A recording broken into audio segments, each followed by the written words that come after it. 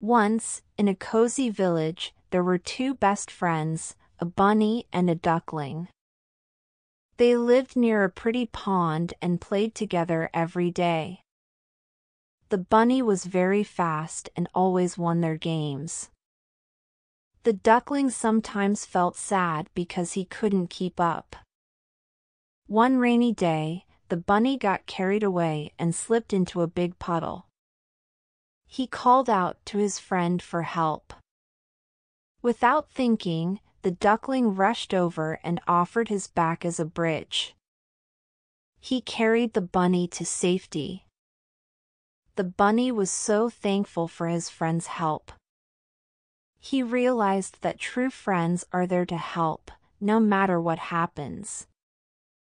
The duckling realized its strength and stopped worrying from then on.